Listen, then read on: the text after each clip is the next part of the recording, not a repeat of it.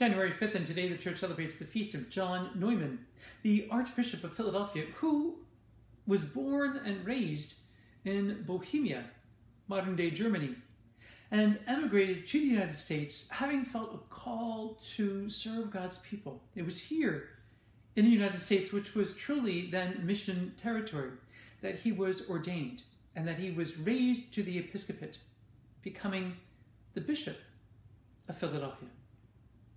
Now, my dear friends of Christ, he was a very humble man, and he realized that in order to reach and to connect with those immigrant communities whom he was called to serve here, he would need to be able to communicate with them.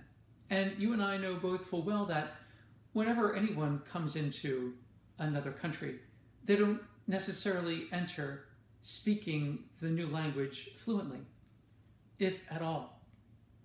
St. John Neumann took it on himself to learn the languages of the immigrant community so that he could not only communicate with them, but catechize them, hear their confessions, absolve them in their own native language, give them the Eucharist, and pray the Mass in their own native tongue. He was so very willing to put himself on the line and to spend himself that he lived with such immense humility. Toward the end of his life, he had heard that there was some talk that people in the Episcopal circles might very well think that he wanted to resign.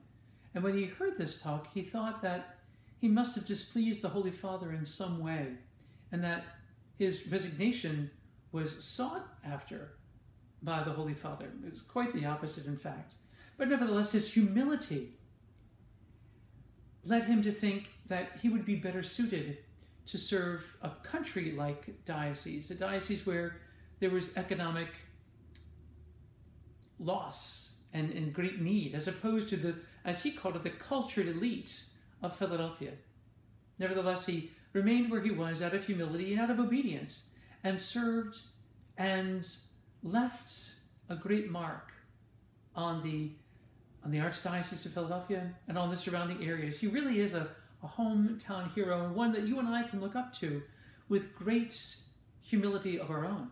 Yes, you and I, we too are called to humility, because when we stand before our God, we realize that we are nothing, and we only have anything and everything because of him. And so today, Saints in the Making, when you and I take some time for prayer, let us, through the intercession of St. John Neumann, let us ask him for the grace, to pray for the grace of humility, that we may be truly grounded as St. John Neumann was.